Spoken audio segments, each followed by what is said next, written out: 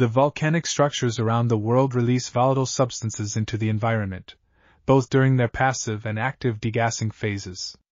The island of Vulcano is characterized by solfataric degassing, primarily occurring in the summit region, Fossa crater, and in the peripheral area near Levant Bay. This degassing is normally interrupted by periodic geochemical crises caused by increased volcanic input, resulting in a sudden increase in the degassing rate.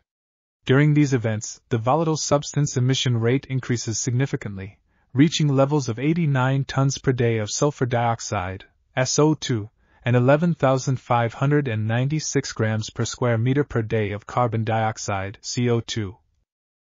These high rates of emission were observed in November 2021, with the mean monthly flux of SO2 from the volcanic plume increasing to 89 tons per day and the mean monthly flux of CO2 from the soil rising to 11,596 grams per square meter per day.